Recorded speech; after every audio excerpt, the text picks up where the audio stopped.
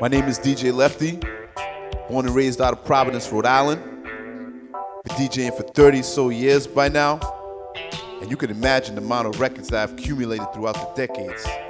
And even as of the last 8 years, I sort of went back to digging vinyl all over again with the 45s. When I did decide to jump into this lane, I had maybe 35 donuts. Now I may be sitting on maybe 2,000 of them. My collection itself, it had like 16K average. And that was from the last count I did 2 years ago. And I got even more records.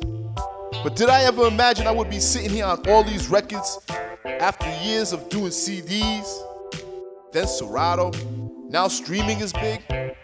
Some of my biggest moments in my DJ career in Rhode Island happened because of these records.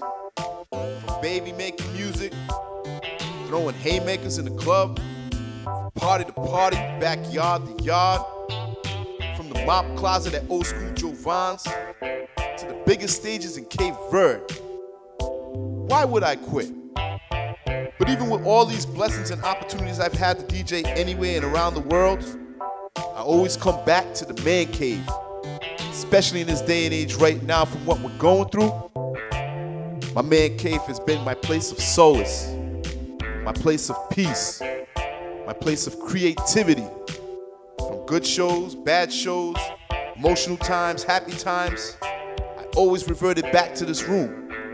My man cave is the one and only place where I can work on my magic solid. Can't wait till this is over so I can start doing my magic shows again.